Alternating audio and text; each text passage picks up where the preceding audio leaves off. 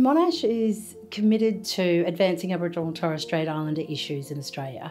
We were gifted with a great contribution from Gandil Philanthropy.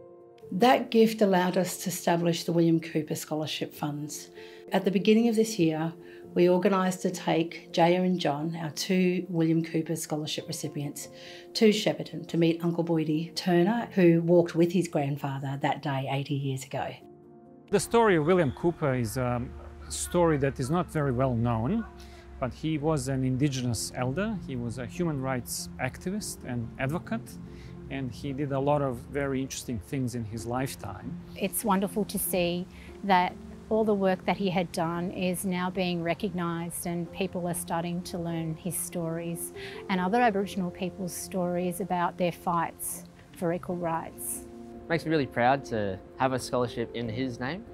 There's only half a dozen that might measure up to the standard he's at, so getting it was pretty amazing, and I'm proud to try and represent this. He was a very political man and stood up for our people, and not just our own but the Jewish community as well. The idea was really to commemorate the activism of William Cooper, to honour his legacy, but also more than that, to actually help young Indigenous students to become future leaders in the Australian society. Our future scholars, our future leaders, that's the opportunity here. It's actually about changing futures, not just for our students, but for our communities.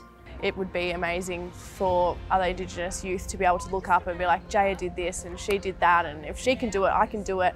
So I feel like, and get them out of their habits back home and be able to push them to further succeed. Over the past about 7 years, I've worked in half a dozen Aboriginal communities, and I've held jobs where we can run public health initiatives in Aboriginal communities.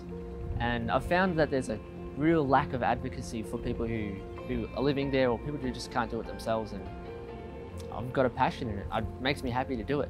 That's why I'm here at Monash University, studying a Bachelor of Science and really trying to focus on public health. And I feel like just doing that kind of resonates with William Cooper's legacy at the same time.